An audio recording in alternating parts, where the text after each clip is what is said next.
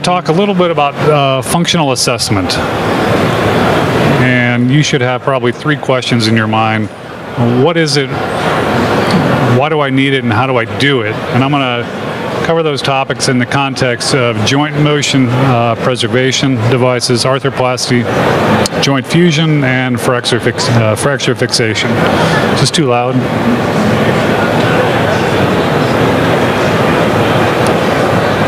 So first, what is functional assessment, or in our case, functional biomechanical assessment? So this is the evaluation of how well an implant meets its design objectives. So designed by the engineer or the doctor, how well does this product or system meet those objectives? And how well does it meet the objectives when it's implanted in the biological environment?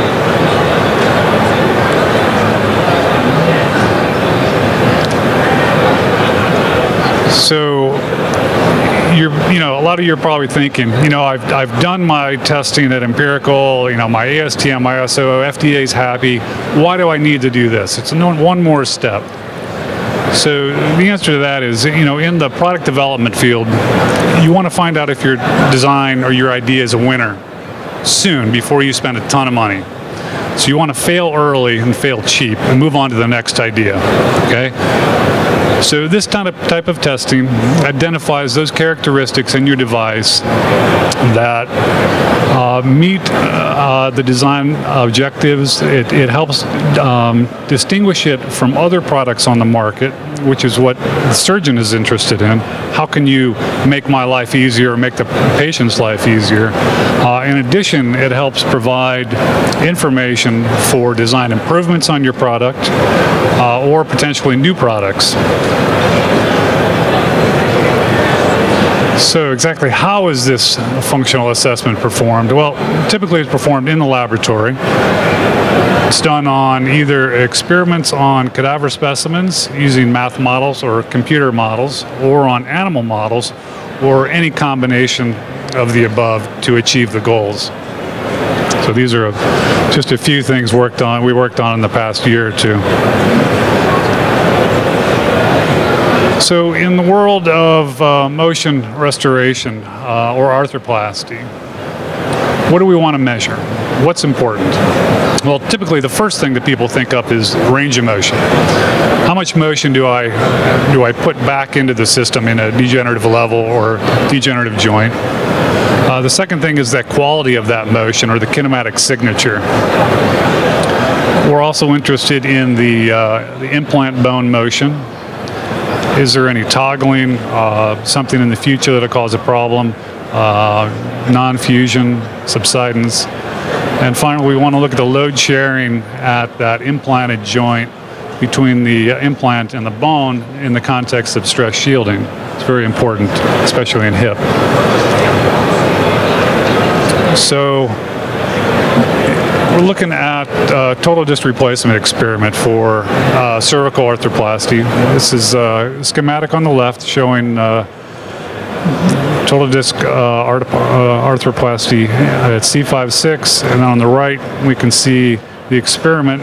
Behind all of that equipment is the cadaveric spine. We have the motion measurement optoelectronic sensors backed up by a C-arm. So C-arm allows us to see the motion or the toggle between the implant and the bone. So that's critical. So this is a quick animation of this C5-6 arthroplasty. And you're looking at the kinematic signature on the right. So we can see the range of motion, and you can see what we think is the quality of motion as we run through this video.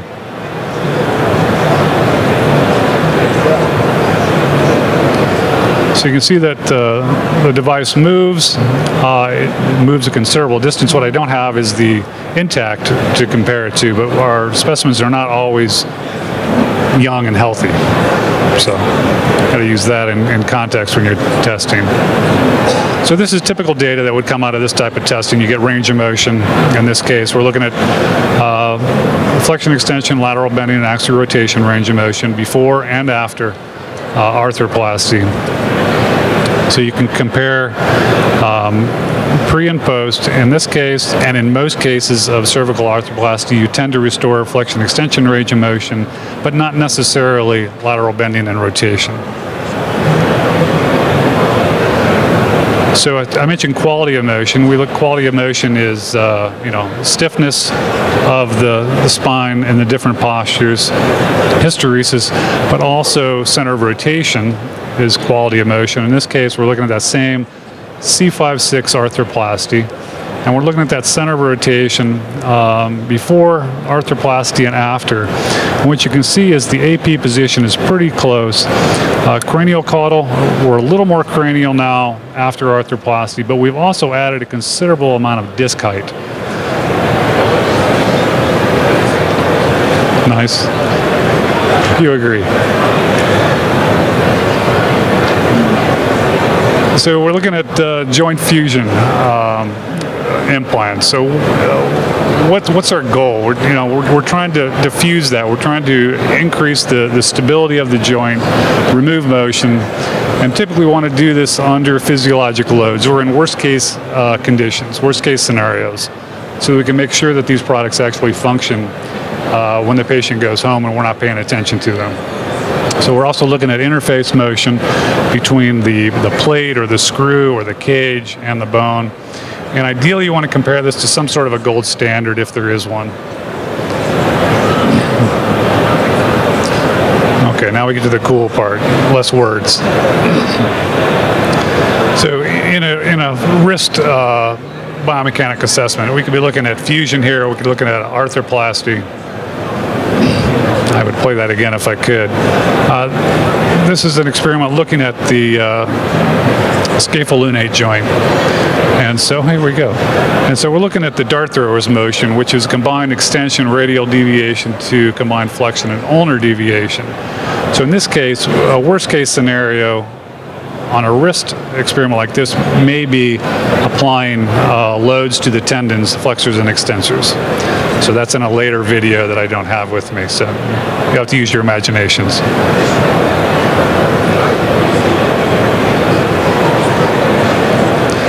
So if we're looking at fracture fixation, what's important in this case? Well, it's very similar to fusion. So we're looking at stability of that fracture. We're going to do it under physiologic loads again, worst case conditions, and ideally in comparison to some gold standard if there is one, or something that the surgeon is most comfortable with. So in this context, we're looking at the extended trochanteric osteotomy for revision hip. So we're comparing two different types of fixation, 3 cerclage wires versus 2 wires and a distal plate. So when we're testing this type of a setup, we want to do this under somewhat of a realistic scenario. So on the picture on the left, you can see that we're applying a compressive force on the joint, on the ball, mimicking the body weight, and we're also applying tendon loads mimicking the muscle forces. So in ratios that are relevant to normal gait, standing posture. Okay, so everything I talked about before was the normal sort of standard of care in functional assessment, biomechanical functional assessment. So what I'm moving on to now is sort of the future, or what things are going to move to, what we hope they move to. So this is an advanced technology looking at specimen-specific kinematics. So initially I'm going to talk about spine, but then we'll branch off when you're not paying attention and talk about other things. So specimen-specific kinematics, what that is, it's sort of a marriage of a CT scan, a specimen-specific CT scan and reconstruction. We're going to combine that or marry that with that specimen's own kinematic data. So CT scan on the specimen, we go to the lab, we collect kinematic data, we combine the two, and what that does is it allows you to see the CT scan in motion, so it's playing back the kinematic data that was collected on the same specimen. But since this is done in the computer now, since we combine the data in the computer, we can slice and dice the anatomy, the bones, and in this case we're looking from inside of the canal out at the foraminal dimension or foraminal area. This is a quantitative measure, as you can see on the graph. And we can do other really cool things. If we're looking at a cervical arthroplasty, it's very common for cervical arthroplasties to behave a little different than the native disc. And what that does is it changes the way the facets work, how they overlap and align. It's common for facet issues to arrive in the future after arthroplasty. So this kind of technology allows you to look at how the facet overlap changes, how the opposition changes. Okay, so we're moving on to hip. So in a hip, you want to look at maybe intra-articular motion.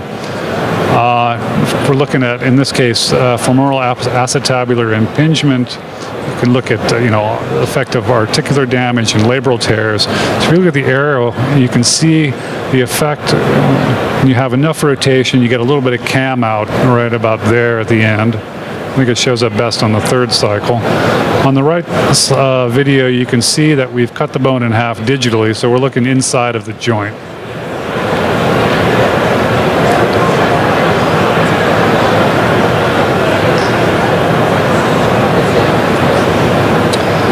Last thing I'm going to show you, this is some data we collected last Friday. I think the whole experiment came together at about 4 o'clock, and within an hour we had these videos running. So this is the specimen that you see on the right, all the hardware attached to it, all the sensors.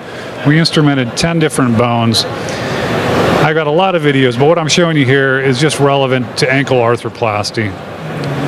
We're seeing, in this case, the intact motion being played back on this specimen's own CT scan, or reconstructed CT scan. So we're looking at the medial view and the posterior view, and you can clearly see how the native anatomy functions. So the goal is, if you have an arthroplasty device, your arthroplasty should mimic the natural kinematics.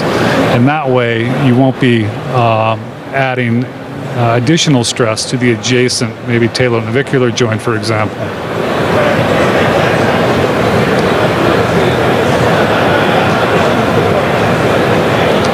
So, in summary, this kind of testing is complementary to ASTM. It's not instead of, certainly. It helps you find, the distinguishing characteristics of this design. Find out how it functions and how it differs from other products on the market. Perhaps how you can improve it.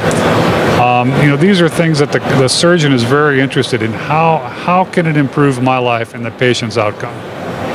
That's it. Thank you.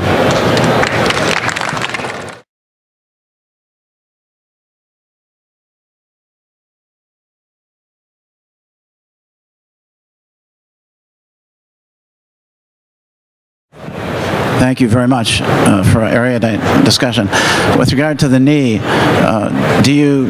when you create these testing devices, do you consider, for example, Andriacchi's 6 axes of motion? I mean, you must analyze each joint as a unique hinge apparatus or screw home or whatever in order to accrue the meaningful data? Is that the approach?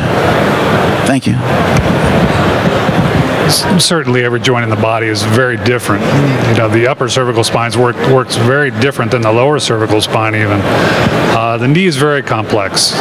Shoulder, very similarly, very complex. If we're going to do this kind of experiment, you're right, we need to account for all of those variables, the 6 axes of freedom. We have done knee projects in the past, but we have not done it using this technology. It would be something we would love to do, given the right circumstances.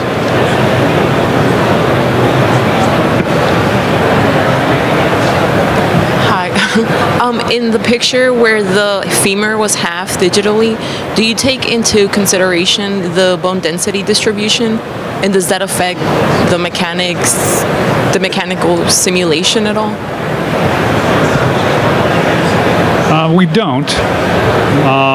When we take the CT scan, we simply make a solid body out of it. So we don't account for bone mineral density or internal characteristics of the bone. Good question. It may be very relevant for high compression studies, compressive load studies.